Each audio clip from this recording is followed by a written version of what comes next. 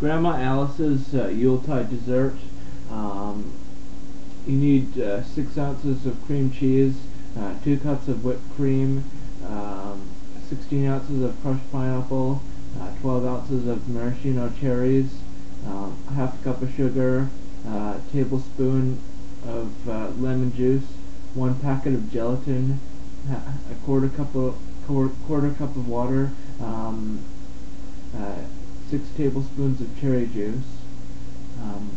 What you need to do is you need to heat the pineapple with sugar, add gelatin, stir until dissolved, and add lemon juice. You need to mash cream cheese, chop cherries, and add cherry juice. Mix with pineapple mixture. Chill until thickened. Whip cream and fold into cherry cheese pineapple mixture. Chill overnight, covered in individual serving bowls. Serve 6 large servings.